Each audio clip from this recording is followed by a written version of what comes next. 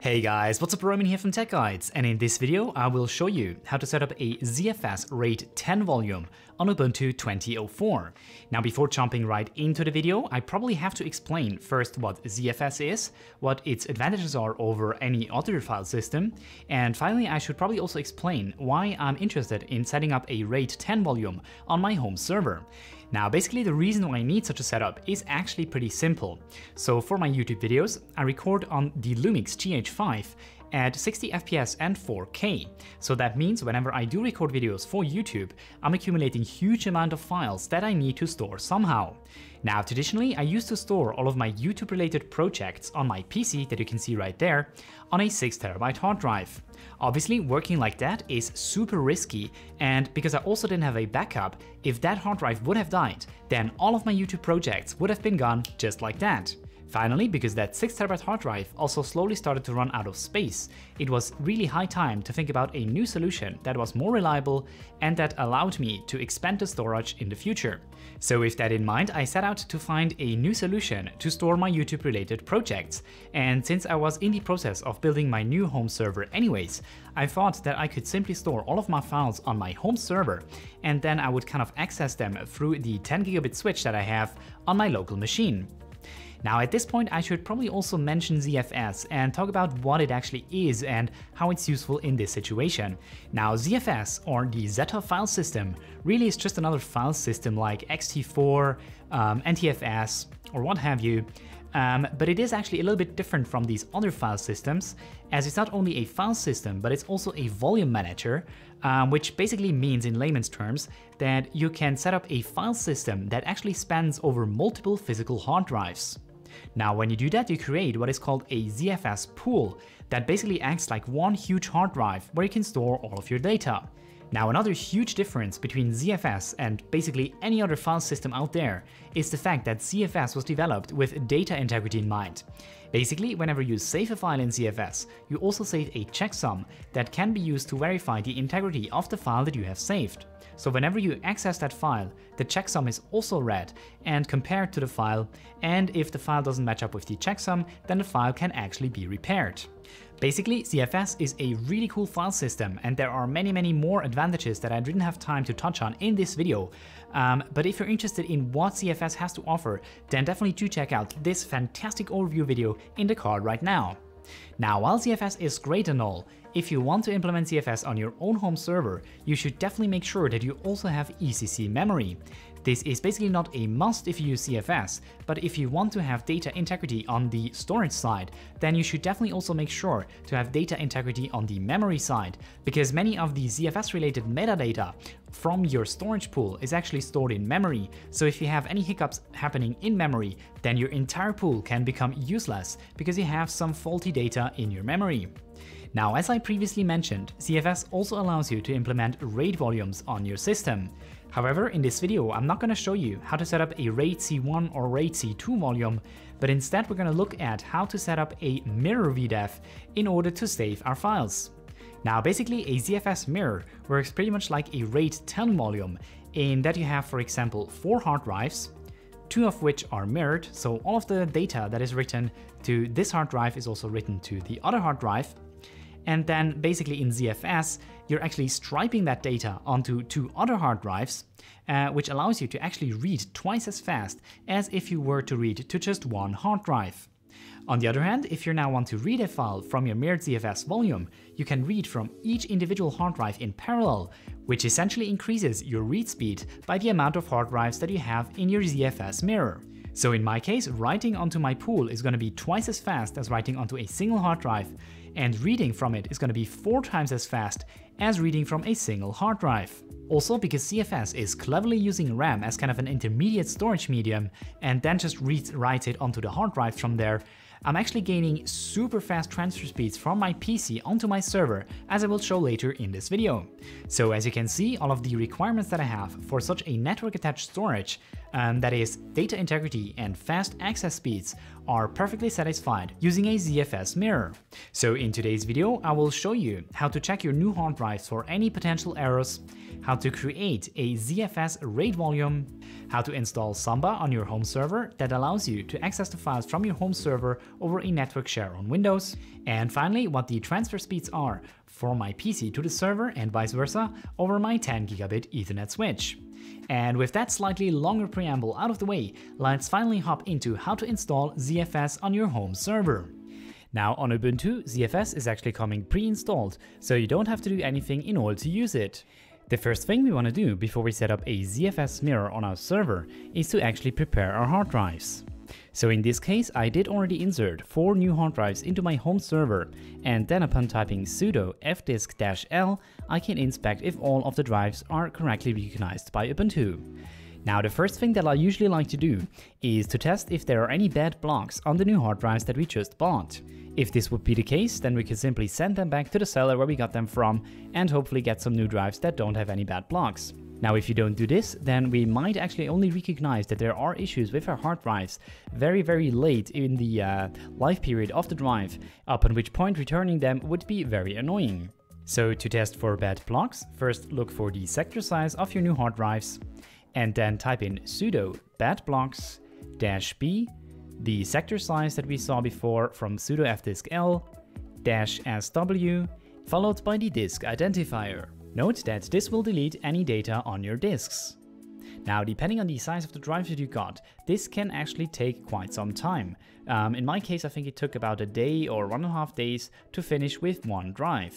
So just be patient and repeat this for each of the drives that you want to set up in your RAID ZFS mirror. Now, in order to actually bind your disks in a ZFS pool, what I usually like to do is to create an alias for each drive. So like a 1, 2, 3, 4 for the 4 drives that I have in this situation, instead of actually specifying the exact serial number of the drives that I'm using. Now, the reason why you shouldn't just use the regular disk identifier, so the -dev, -sda, sdb, etc., is that if you replug your disks and you reboot your computers and the drives are remounted, then in some cases it can happen that the disks actually have different identifiers, which would be very bad if you have ZFS running on your system. So to create such an alias, go to /etc/ZFS, type in sudo nano vdev_id.conf, and now create the aliases to the serial numbers of your disks. To do this, type in alias1, followed by the location of the disk IDs, so this would be /dev/disk/byid, then the disk identifier, and repeat this process for each of the drives that you want to set up in your ZFS mirror. Save the file by pressing Ctrl X, Y and Enter, and type in sudo udev adm trigger. Now when you change directories to dev disks and change into the by vdev directory, you can see that our 4 new aliases properly show up. And that's it. With that, our drives are now ready to be bound into a ZFS pool. To create a mirror pool, type in sudo zpool create, then some pool name, I'm gonna call mine YT pool, followed by mirror 01, 02, which means that the drive 1 will be mirrored in drive 2, and mirror 03, 04, which means that drive 3 will be mirrored in drive 4. Now if you do run into any issues, also make sure that you add the -f flag after the zpool create command.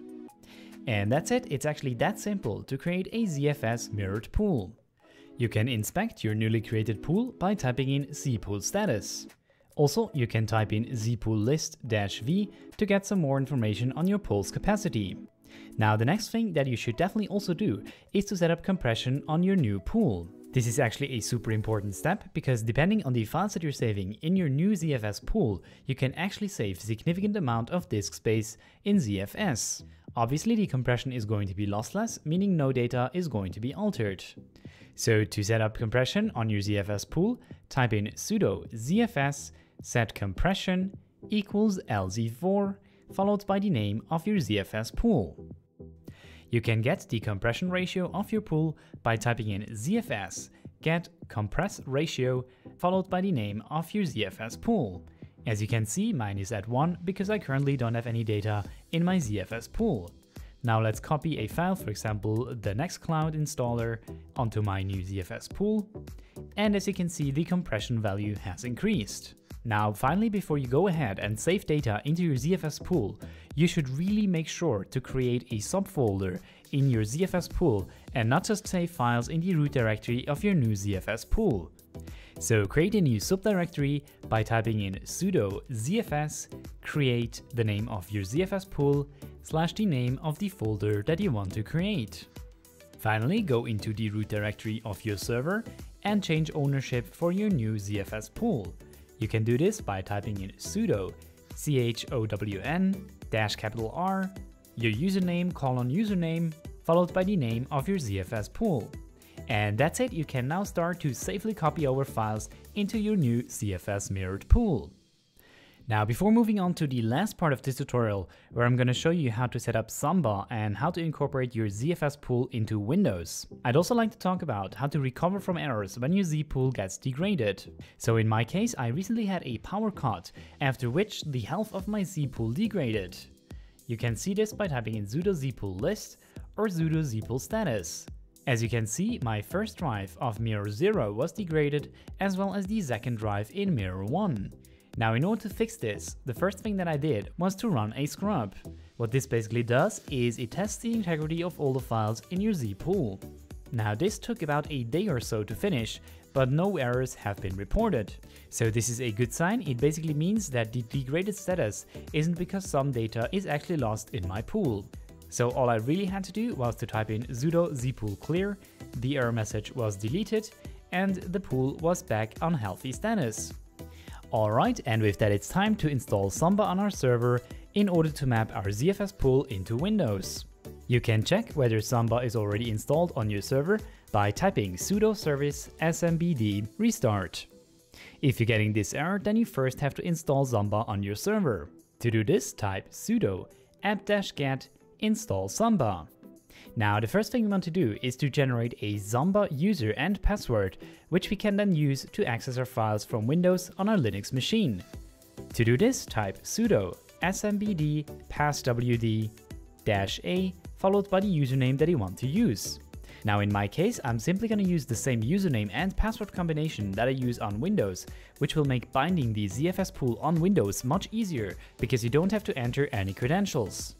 Next, we're gonna modify the SAMBA configuration by typing sudo nano /etc/samba/smb.conf. Go all the way to the bottom and create a new share by typing in any name that you like in square brackets. In my case, I'm gonna call my share YouTube share, which points to our ZFS path, so /YouTube pool /data is available, has a user called Roman, is not only read-only, should be browsable, public, as well as writable. Save the file by pressing Ctrl X, Y, and Enter, and restart SAMBA using sudo service smbd restart.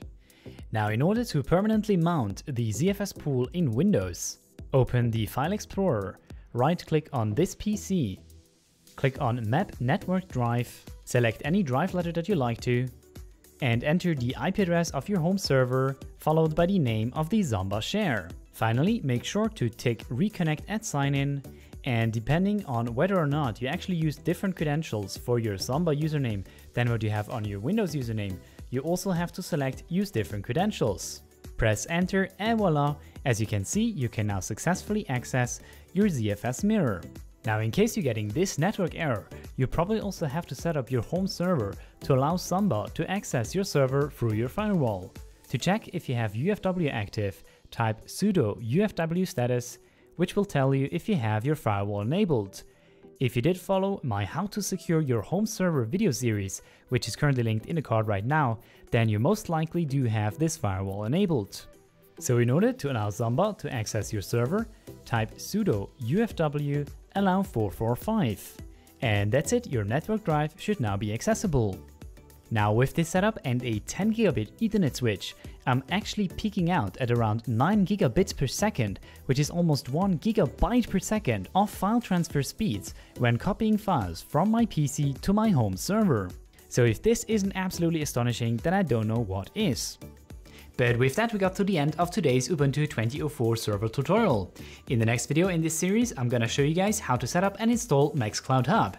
So if you're interested in that kind of content, then definitely consider subscribing to the channel. Hit that like button if you liked this video, hit dislike if you didn't. Thank you guys so much for watching, have a wonderful day, and I'll see you guys in the next video.